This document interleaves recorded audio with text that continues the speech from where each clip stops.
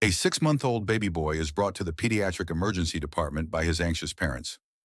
They report that he has been coughing and congested for the past 2 days, but this morning his breathing suddenly worsened.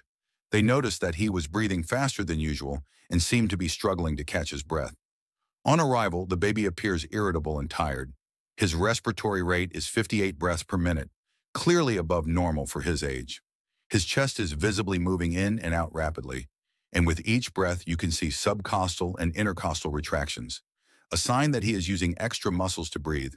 His nose flares with every inhale, and he has an audible wheeze accompanied by a wet, crackly sound with each breath. His mother mentions that he has been feeding poorly today, taking only half his usual amount of formula, and that he had fewer wet diapers. The baby attends daycare, and several children there recently had colds. He has had no vomiting, and he is up to date on his vaccines. On examination, the infant looks congested with a runny nose. His oxygen saturation is 92%, slightly low, and his chest exam reveals diffuse wheezing and crackles. There is no focal consolidation, making pneumonia less likely. The combination of upper respiratory symptoms, followed by progressive breathing difficulty, strongly suggests a lower airway infection. Bronchiolitis is most commonly caused by respiratory syncytial virus, RSV.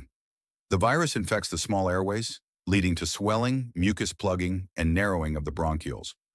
Babies, especially those under 1 year old, are vulnerable because their airways are smaller and can become obstructed quickly. Management focuses on supportive care as bronchiolitis is usually viral. The baby is given humidified oxygen to keep saturations above 94%. Nasal suctioning helps clear mucus to improve breathing and feeding. IV fluids may be needed if the baby cannot maintain adequate hydration. Antibiotics are not given unless there is evidence of bacterial infection. In severe cases, some infants may require high-flow oxygen or hospitalization for close monitoring. Premature infants or those with heart or lung disease are at higher risk of complications. Key takeaway: rapid breathing, wheezing, nasal flaring, retractions, poor feeding, and low oxygen saturation in an infant with a recent viral cold strongly point to bronchiolitis, most commonly from RSV. Early recognition and supportive care are essential to prevent respiratory failure.